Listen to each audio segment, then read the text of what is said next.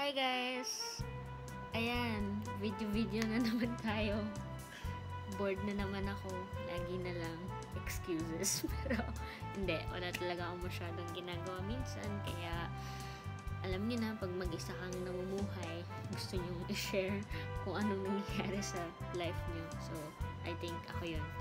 Anyway, hindi ko alam kung saan ako titingin. Dito ba o dito? Pero I think tama ako dito. Ngayon, ang gagawin ko, I'll be sharing to you yung product na binili ko recently online. And then, ayun, unboxing tayo. Unboxing. Tapos, share ko lang maybe yung skincare routine ko kapag gabi. Okay? So, first, ito yung product na pinurchase ko sa Amazon. Turun! So, ano siya? Yung jade roller. Kasi, alam mo na, tumataba yung pisngi natin. Baka makatulong to. So, ayan. Manual muna. Baka-importante. Ayan, di marunong. Baka-importante kapag bumibilig ng produkto ay basahin ang manual. So, ayan. Discuss naman kung ano yung mga parts ng item. Bale, it's bale, dalawa siya. Isang bilog na pang roll, tsaka yung parang oval shape. Ito na yun. Battery operated pala siya, guys. Yung battery. Isa lang naman. Isang double A. Double A ito, diba? Yan. Uy, ano ba? Nagdag yung ano. Nagdag yung battery.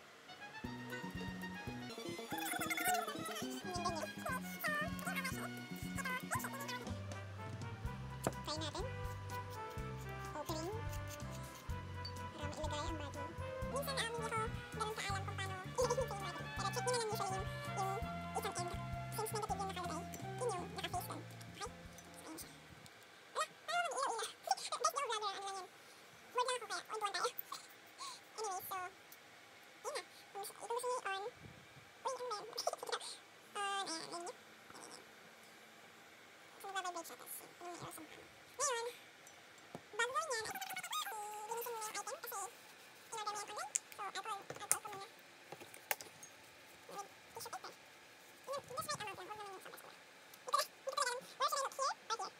Okay. Whatever. Anyway, ayun. So, tapos na ako maghilamos ng face ko. Sabon ko pala ngayon ay Kojic kasi okay naman siya. Sa hiyang ako doon.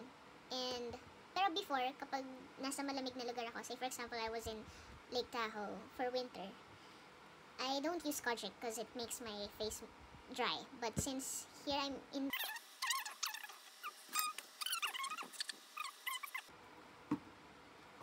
cotton. Ay! Nakita niyo yung kilik-kilik. Okay. So, ayan. Cotton. Simple applies. Ako kasi, kapag nagamit mo siya sa isang malaking part ng mukha mo, yung kabilang side naman ng cotton dapat. Sa half of my other face. Tapos neck. Important daw na patikit para pantay daw yung kulay ng face. And then, other side. Nakakadalawang cotton ako kapag, if I use 2 cottons kapag, nakapaghugas na ako ng mukha. Pero pag, kunyari, there were times that I don't feel like washing my face anymore, siguro mga 4 cottons and then toner na lang yung gamit ko.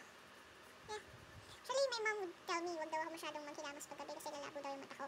Which may be true kasi nga lumabo yung mata ko. Pero I'm the type of person kasi sometimes that I don't feel that clean enough kapag hindi naghihilamos. So depende yan on your day kapag di mo maska, dami mong ginawang activities. I think yung iba talaga like me, gusto ko talaga maghilamos after. Pero pag naman nasa bahay ka lang all day, kahit toner na lang at night. Feel ko, okay? I'm not expert. Experience ko lang. Okay, toner. Tapos, ilang minutes, mga 2 minutes. And then, ano na tayo, moisturizer. Doon ko gagamitin yung roller kapag na-apply ko na yung moisturizer sa face ko. Para naman, kapag ginamit natin yung roller, smooth yung movement. Okay? Siyempre product share. Ito yung gamit ko. Yan, anong brand to? Minsan hindi nagbabasa eh. From Jeju. Aloe. Korean brand. Bigyan lang siya ng ate ko sa akin eh. My sister just gave it to me, so I don't know, thanks sis. So far, what I really use as moisturizer sa face ko, yung mga aloe vera. But then, yun nga, aloe vera helps yung skin mo mas maging smooth and moisture, but at the same time, same time, sa dami. I think, it helps na mag-grow yung hair mo as well.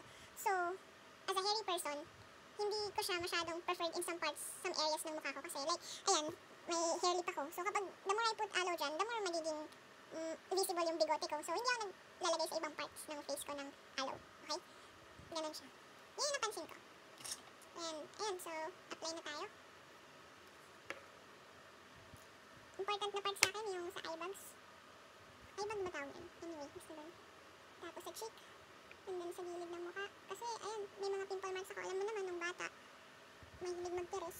So, advice sa mga young people who are trying to get rid of their pimple, huwag niyong tirisin. Or kung magtitiris man, dapat yung mga eksperto na lang. So, yan na. Ayan, gamitin natin yung roller. Uy! Yan pala, tighten natin. Oh, ang lamig. Ayun naman pala, ang lamig sa feeling. Sabi dito, kailangan daw pa-up yung stroke. Para nga naman, maliit yung mukha mo. Kapag napanood na namin yung video na to, once my mom watches this video, I know for sure she'll be like, can I have that? Maybe. Next time. Number one, basta good girl siya. Pwede rin pumikit-pikit habang ginagawa to. Kala mo yan, guys, I'm not expert ha. Share ko lang kung ano mga katipan ko sa buhay ngayon. Yan pala, dapat siguro right click pa ako. Ay! Yan, off natin. Hindi ka. Ayan, 11 minutes na.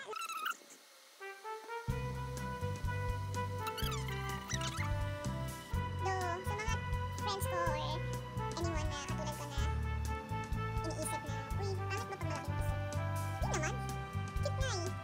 Pero syempre kung gusto mo may content creators, ganyan, try ka rin ng mga products or like this.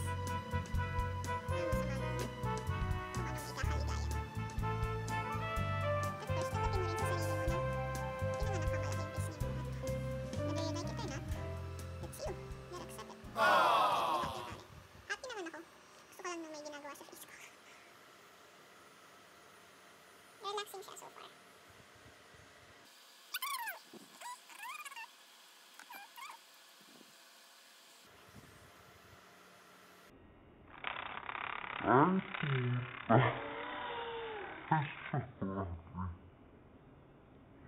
Alay, kakat ko ba yun? Hindi na pwede. Naku, mapapalad na nito. Diyan ka lang.